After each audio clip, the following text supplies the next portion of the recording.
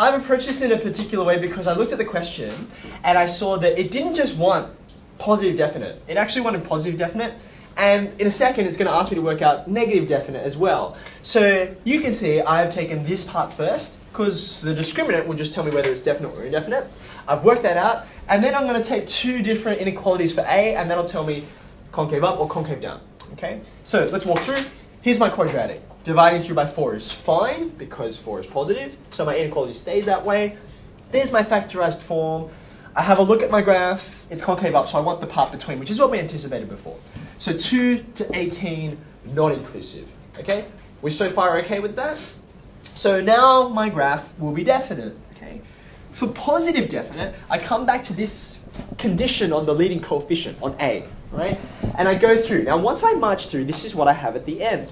Now I've crunched all the numbers and you need to think. What do you conclude out of this? How do I satisfy? Remember, I want the intersection of both of these inequalities. What do you conclude? 4. Who's got an answer? 2 is in, no, K is in between 2 and 18. Okay, and this is interesting, right? But not inclusive. 1 and 2/3, right? 1 and 2/3 is below 2, right? That's precisely why I put it as a mixed numeral, right? So being that this includes the entirety of this, right? So if I draw this on a number line, right? Here's my number line, kind of. 1 and 2/3, those should be hollow circles, sorry. 1 and 2/3 is here, right? And then it goes all the way this way. Okay, if I want the intersection between this little part and this bigger part, all that means is it's just a little part. That's all. Okay, so I have this. Whoops, there we go. So in other words, this poses me no problems. If I'm in here, then this is always satisfied. Great. Okay. So now I want to move into part B, which is for negative definite. Because we already did the legwork to work out what happens for A positive, I've already worked out what happens for K negative, right? It's just the opposite of this. Do you see that? I mean, I could reverse this if you like. 3K minus 5 is less than 0. But you can see I'm going to go through exactly the same steps here to simplify out, make K the subject. The only difference is, that the inequality is facing the other direction. Okay, now again, you've crunched your numbers, but now it's up to you to take all of that and draw a conclusion. What values of K make this quadratic negative definite? Aha, I have a problem, don't I? Let's come back to this. I'm going to clean it up a little bit just so you can see it as a number line, see it really clearly. Right? This guy in here is 2 to 18. There it is. Okay. This is less than, and we already demonstrated, 1 and 2/3 is below 2, so I'm going this way. I wanted the intersection, the place where these inequalities overlap, and they never overlap, right? So therefore I can say no real values of K. Now what's really interesting with this is that, like, we would have thought, okay, I can change K to be anything I like, so I should be able to make this quadratic anything I like. Well, no, because there's a relationship here, right? I'd love you to go to Desmos, plug this in, right?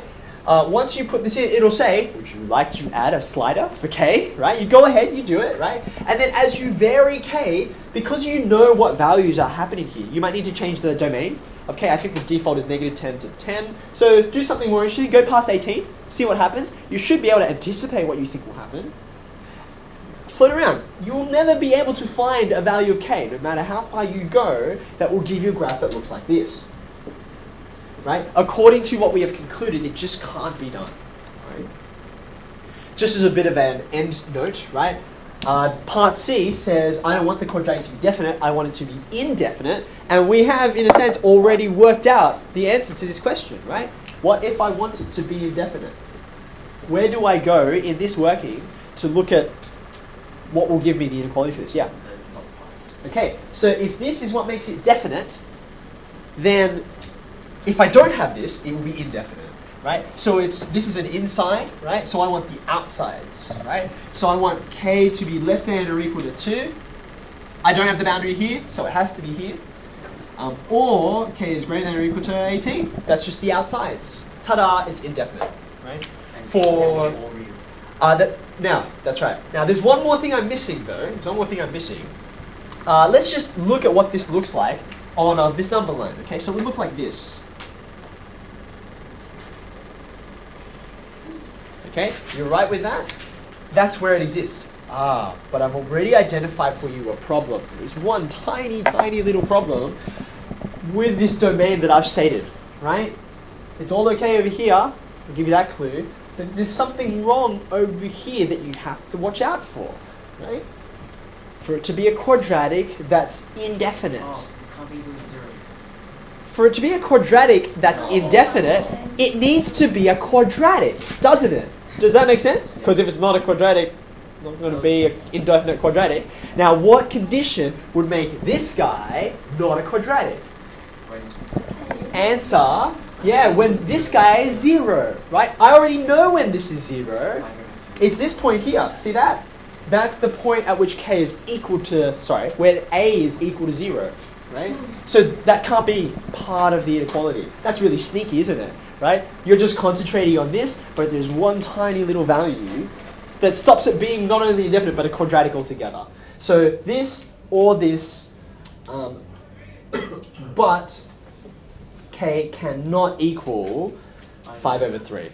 Okay, that's the 1 and 2/3. That's the value which makes it not indefinite, it makes it not a quadratic. So you can't have that.